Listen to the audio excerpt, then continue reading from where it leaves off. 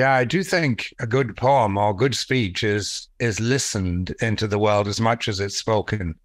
Right. You're trying to speak to the listening ear. I often, well, I don't have I think the image is more unconsciously grounded in my body now, but I did used to years ago. Um, when I was writing, I would imagine myself whispering into a loved one's ear uh, in a very, very low voice what needed to be said. And it's that kind of close in whispering which is enchanting you into and engendering you into new understandings. Yeah. So in a way, it's like being a good parent to your future self, parenting the self who's going to live out the days to come. In a way, you are big enough, you are large enough, yeah, to actually meet the heartbreak that is your path. And we spend a lot of time as human beings, of course, looking for the path where we won't have our heart broken. But there is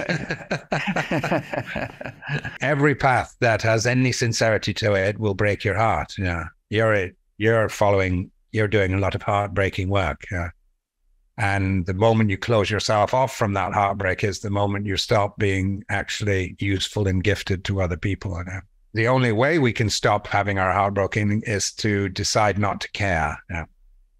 And of course, that has enormous repercussions on our system because it's only the surface of you that can decide not to care because the inner part of you can't stop caring, but it meets this wall on the outside. Yeah. Or it meets an argument, or it meets reluctance, yeah, and so our only choice really is to have our heart broken around a path that we really care about. Yeah, don't get your heart broken around someone else's path, or someone else's work. Yeah, break your heart on something that you care about.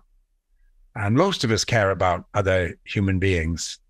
So they're there all the time. You know, so the people we choose, yeah.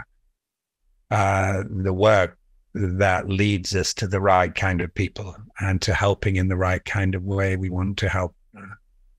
So this is a constant kind of, it's like a musical instrument we're learning how to play, yeah. And there's never an end to the I mean, I always think, with a good musician gets simpler and simpler as the decades go by, and in their approach to music. And I think it's the same thing for a human being, with our vocation and our work and our way of being, is that there's a necessity for simplicity. And I think, given the difficulties of our times with our massive consumption of resources, we're all contributing to global warming, not just large industries. In the oil industry, we all drive cars, we all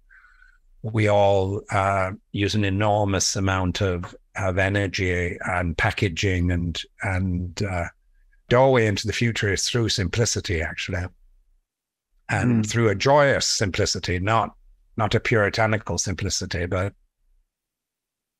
through learning